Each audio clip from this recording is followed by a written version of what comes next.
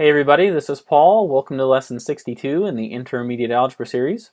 So in this tutorial I'm going to explain the concept behind what a slope of a line is.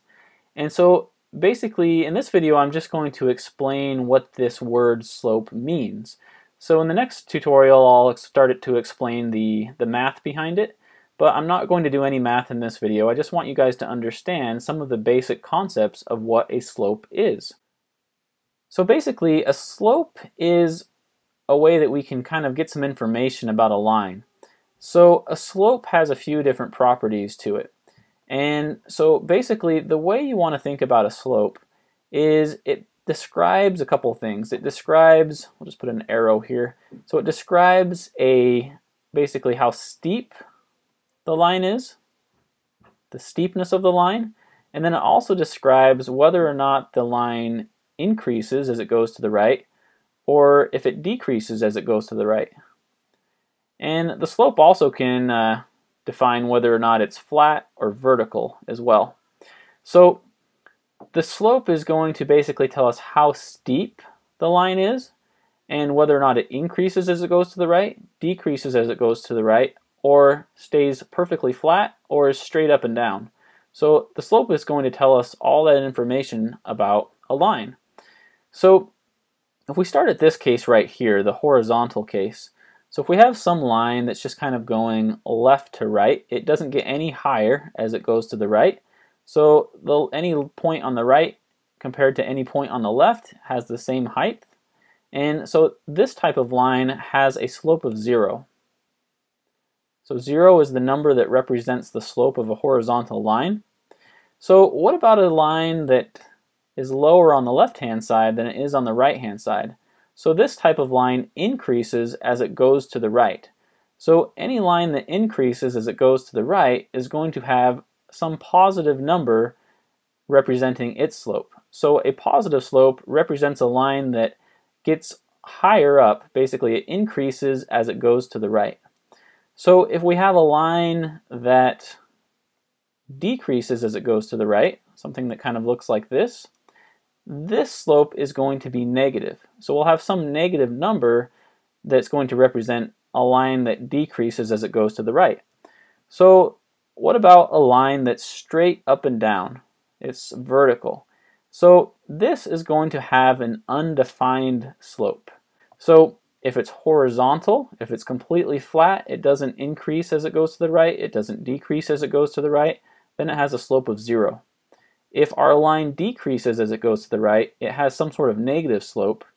And if our line increases as it goes to the right, it has a positive slope. So what type of number is going to go here? How positive or how negative is it going to be?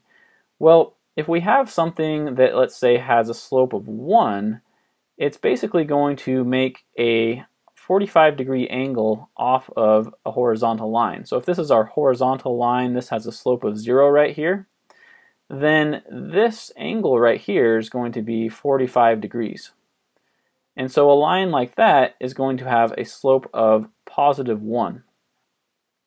So on the other way, if we kind of look at some sort of 45-degree angle below this horizontal line right here, so this is 45 degrees below, this is going to represent a line with a slope of negative 1. So anyway, this is kind of just for you guys to kind of get some bearings about what the value of a slope might be. So if the slope is greater than 1, if it's like 2 or 3 or 4, you know, the higher the number is in the positive direction, then that's going to be a more positive slope, that's going to be a more positive slope, and it just keeps on going. The steeper it gets as it increases to the right, the more positive it is. And the more it decreases as it goes to the right, the more negative it gets. So basically we get more and more negative as we get steeper and steeper going this way. We get more and more positive as we get steeper and steeper going this way. And it's because of that reason that a vertical line is undefined. Because once we get to here, we're going straight up and down. Is that really negative or is that really positive? It depends on how you look at it. So that's why a vertical line has an undefined slope, because the more positive you get, the more it starts to become like a vertical line, but the right-hand side is higher than the left-hand side.